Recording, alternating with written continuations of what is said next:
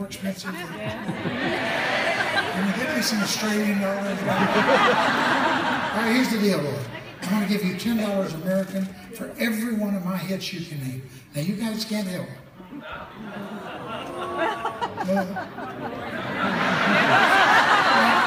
There must be one.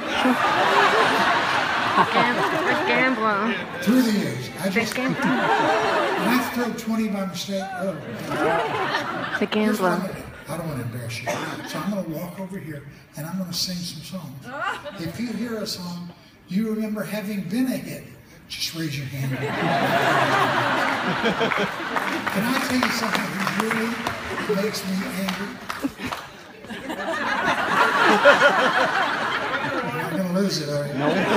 Something that really makes me angry. It doesn't bother me that Roy is going to leave here with $120, $130 of my money. That doesn't bother me. What does bother me, however, is tomorrow morning he is going to be so excited about country music. He's going to go buy a Garth Brooks album with my money. Lord, that's going to do that.